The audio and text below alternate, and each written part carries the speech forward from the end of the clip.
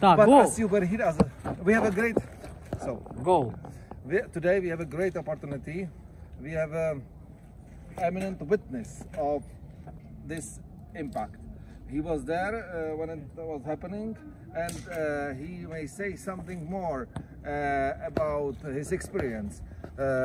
Thank you very much for this. What's your name, please? Yaroslav. Yaroslav, he is fluent in English, so he may say it in English, which is great for us. And I would like to ask him when it was and how you would describe, if you are so close to this explosion, what does it mean for someone who is so close? It is a very terrifying experience. It's not the first time. Early in the year, I think it was March, there was a big explosion nearby, and some of the windows already were shattered. So this building, Yes. it's over the second time. First floor, you can see that there are like door remnants on the first floor. This is the windows are they already been missing for half a year, and today, like you can see everything. And you were there in that time also? Yeah, I was. Yeah. And it was the same feeling, same rocket, or different explosions? No, it was completely different because, of course, the first time it was terrifying because we have never experienced such thing. But today it was much more terrifying because it's louder, it's scarier. You can hear the glass shatter. You can hear like remnants, everything falling apart, and more explosions.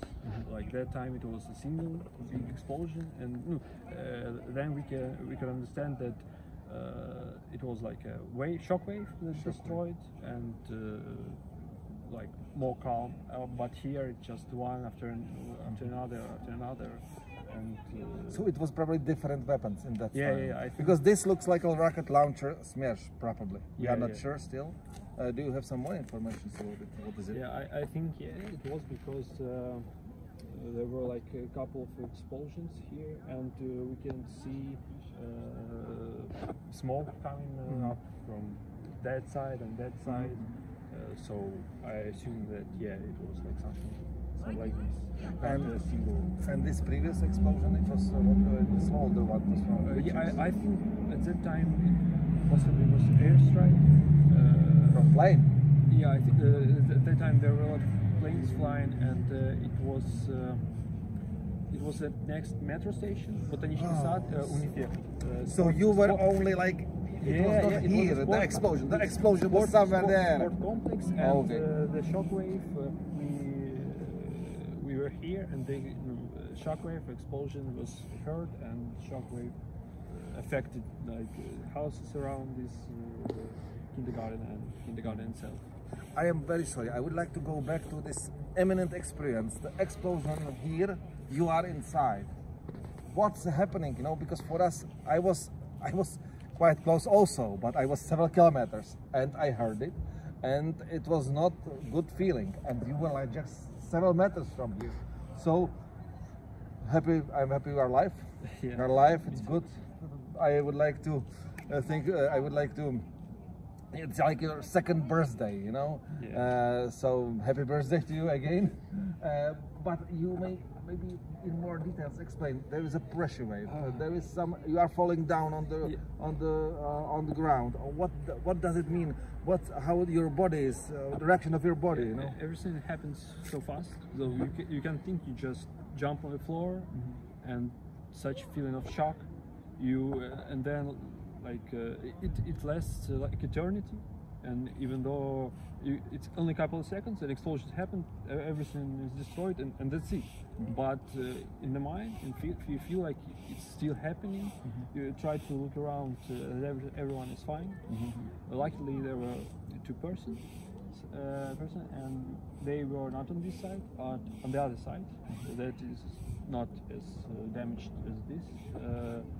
And luckily they were there and not here, because people coming here to grab an apple from a tree or stole the apple, cleaning the territory, and it was the middle of the day when everybody are on the streets.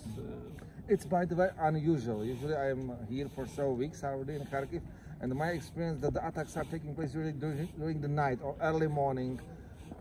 This is something new for us, that we see the attack during the day. Nowadays it's gotten frequent due to our forces succeeding on the front, and I think that Russians are feeling that they are losing and trying to just terrorize people. I don't see any other reasoning for this, because there are no military objects, people inside. Yeah, it's a kindergarten in the middle of downtown. There's luckily there's no children here.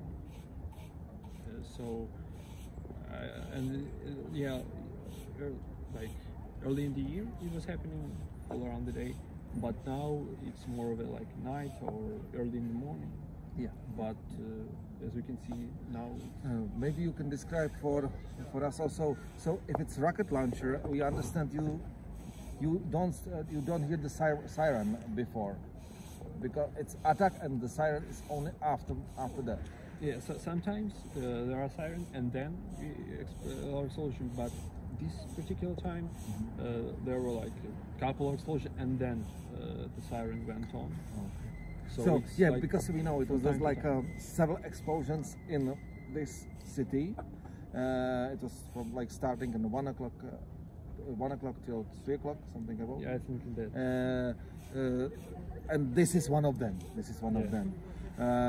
So in this case, it was quite unexpected. You did not expect that your kindergarten may be targeted by the launcher. Yeah. So nowadays we can expect, because there were examples when at night schools, kindergartens, universities were bombed, and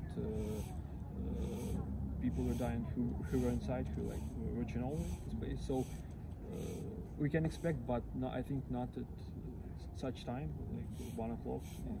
Everybody almost in the streets, just walking around or doing something. So Kharkiv is not a safe place, and maybe if you would have a chance to move somewhere else, or your friends would ask you if it's time to return back to Kharkiv, what you would say to them? We already left Kharkiv in the spring, but then came back, I think it was in the middle of May, and since then we are here. Yeah, I think it's dangerous. It's unpredictable. Yeah. It may be 90% of the day. It's completely normal day. You see people smiling, walking around.